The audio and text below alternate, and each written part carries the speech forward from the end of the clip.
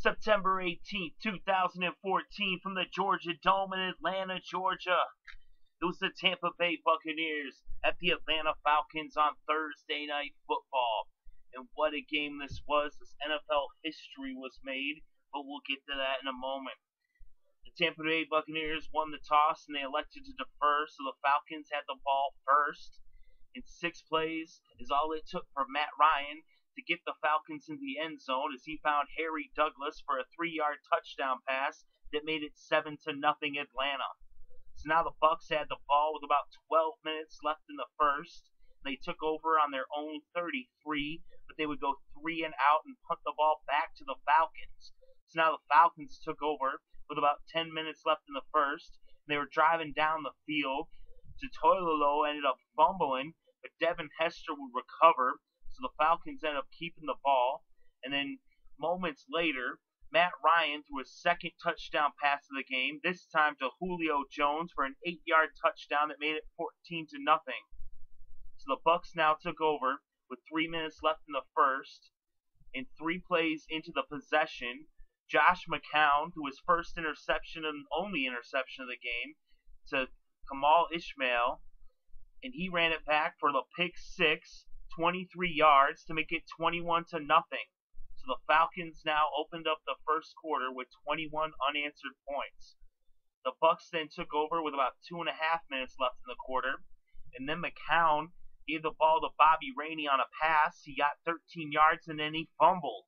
Lowry recovered, and now the Falcons had the ball with about 2 minutes left in the quarter. They brought the quarter to an end, and on the first play of the fourth quarter, Devin Hester scored on an end around as he ran 20 yards into the end zone to make it 28-0.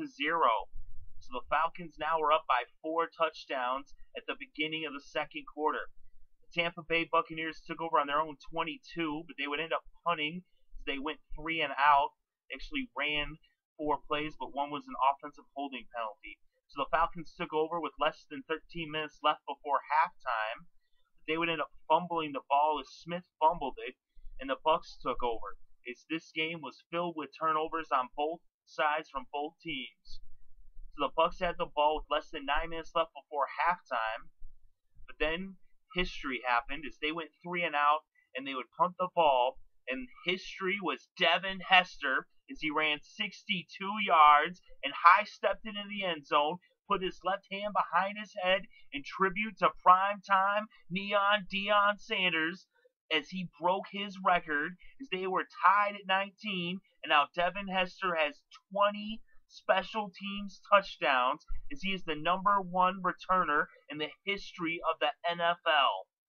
So history happened, and it was now 35-0 as the Falcons were laying it on hard and heavy.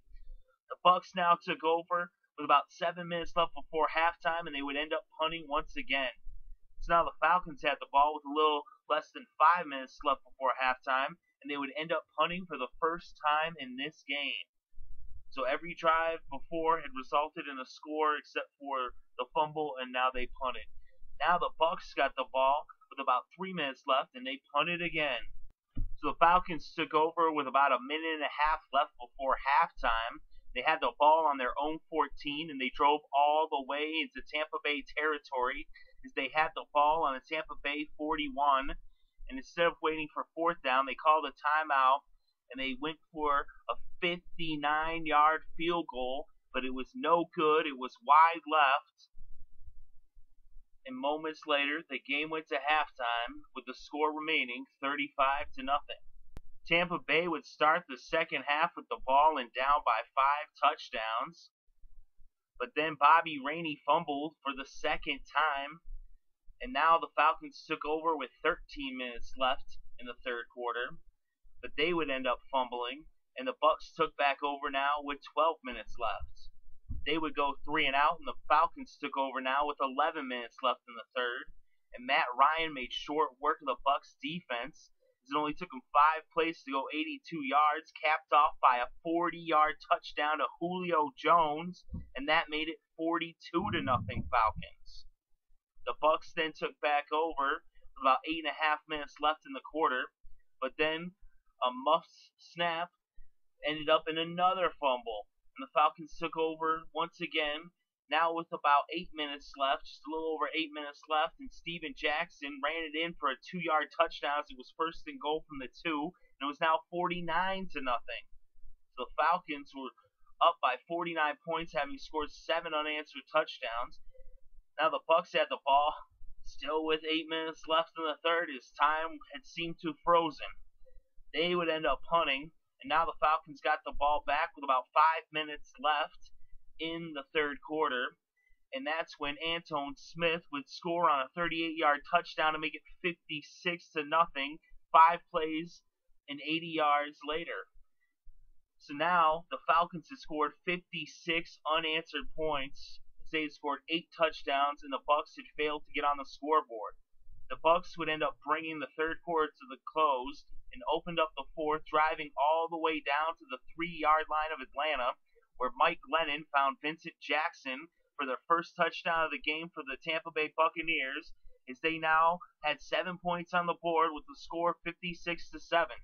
The Falcons then took over with a little less than 9 minutes on the clock, and TJ Yates had actually come in relief of Matt Ryan with the outrageous score on the scoreboard, as they were just killing him. And Yates ended up throwing an interception as Lansanah intercepted him and ran it 27 yards to the end zone for the pick 6 to double the Tampa Bay Buccaneers score at 14 points, as they now trail by 42 points at 56-14. So now the Falcons took over with about 7 minutes left in the game. They would end up punting the ball after reaching midfield, and the Bucs would take over with less than 2 minutes left, and they needed 6 touchdowns. They wouldn't even score again, and this game would come to a close with the final score 56-14, as Atlanta Falcons win in a blowout over the Tampa Bay Buccaneers. And in this game, Matt Ryan was 21 for 24 with 286 passing yards and 3 touchdowns. Mike Glennon was 17 for 24 with 121 passing yards and 1 touchdown. The leading rusher was Steven Jackson. He had 54 yards off 14 carries. He also had a touchdown as well. Bobby Rainey had 41 yards off 11 carries. He also had 64 yards off of 7 receptions. Julio Jones was the game's leading receiver with 9 receptions for 161 yards, as well as 2 touchdowns.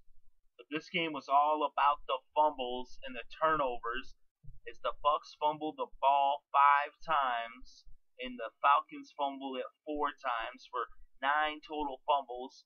They ended up losing 4 lost fumbles for the Bucs, 3 lost fumbles for the Falcons, for a total of 7 lost fumbles, as each team threw an interception. So it was a total of 9 turnovers, 5 turnovers for the Bucs, 4 turnovers for the Falcons. Of course, you wouldn't know that the Falcons turned it over 4 times. You would have said they're going to turn over 4 times and win the game 56-14. No one would believe that. Of course, the 5 turnovers for the Bucs is what hurt them. And the Falcons capitalized, whereas they were able to minimize the damage that was done by their turnovers. And they win this game 56-14.